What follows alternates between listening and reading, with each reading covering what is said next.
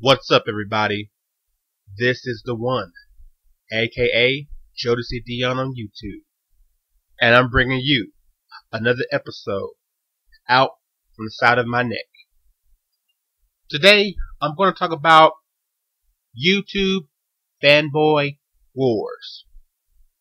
And yes, it's exactly what it is.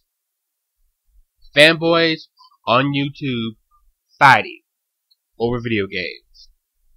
I'm not here to condemn them for what they're doing, because in a way, what I'm doing is a version of it. But I'm more of a reporter. My videos are just here to report the news from the perspective of a fanboy. But what we have here are all the fanboys of the video game consoles attacking each other through videos on YouTube. Where one group posts a video, the other group will troll their video or attack it with the sole purpose of discrediting any information their first group posted. And all this does is turn the video into he said, and it goes back and forth. It never stops. And then the subscribers of the poster joins in, and next thing you know, instead of an intellectual discussion on video games, you have a whole bunch of dumbasses sitting around calling each other fat and calling each other stupid. So, I think we really need to discuss this. More importantly, I think we need to discuss the Weez fan position in this matter. If you're going to join in, make sure you're fighting on the right side and attacking the people who deserve it.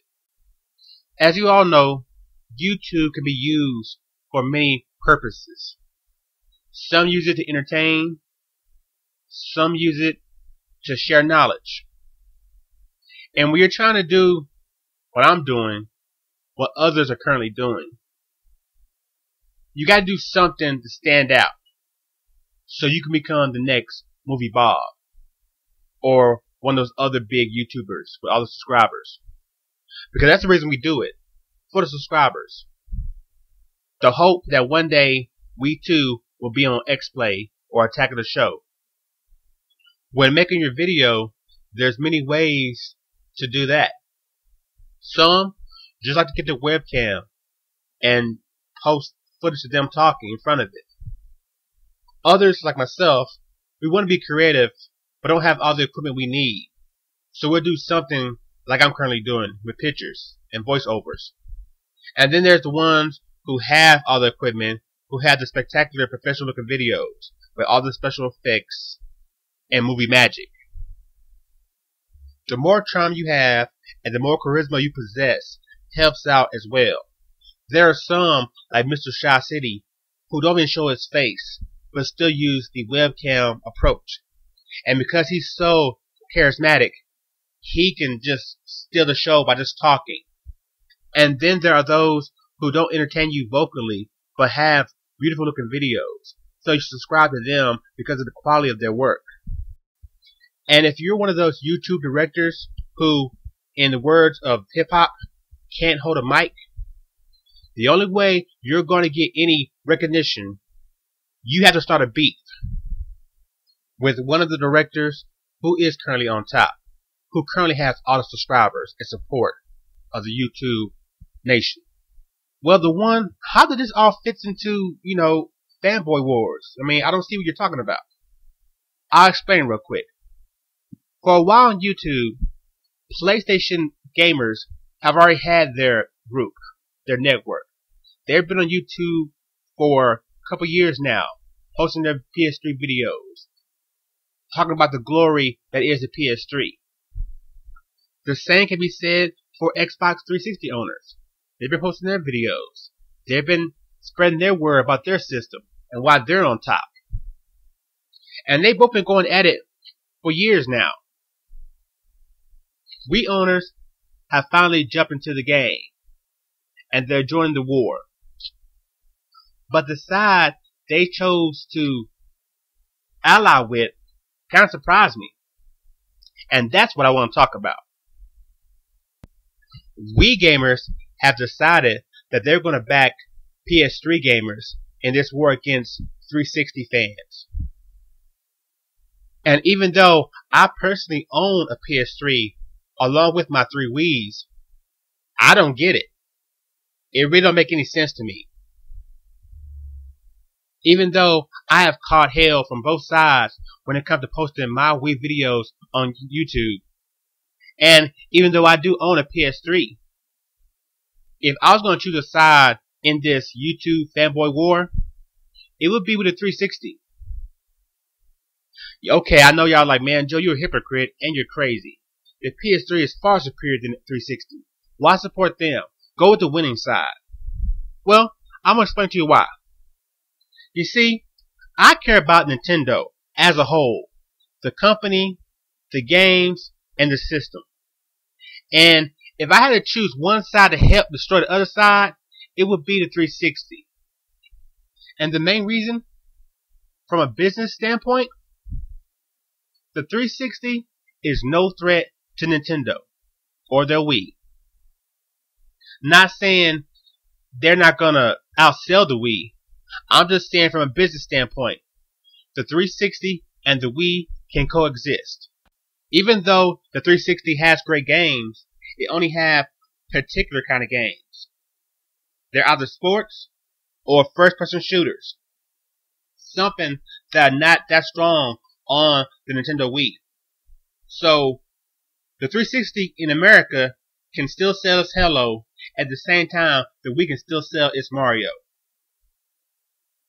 And the main factor is, the 360 cannot sell in foreign markets. In Japan, it don't sell. It probably will never ever sell. So, even if the Wii and 360 are even in America, or if the 360 has a slight lead in America, the Wii could dominate and control Japan, which will keep Nintendo around. Finally, from a fanboy point of view, 360 fanboys are old Sega fanboys. They lost Sega and this company when Sony came in and took over. So now they've moved on to Microsoft and their Xbox. And because of that, you honestly know where you stand with them. The rivalry Sega has with Nintendo goes back to the golden age of gaming. It was a respectable rivalry, but a rivalry nonetheless. Now Sony, what have they done to earn your trust, to earn your allegiance to their side of the war? The only reason there even is a PlayStation is because Sony is pissed off that Nintendo walked out of their Super NES CD-ROM attachment agreement. And since the emergence of the PlayStation brand, Sony's sole purpose is to take over the game industry.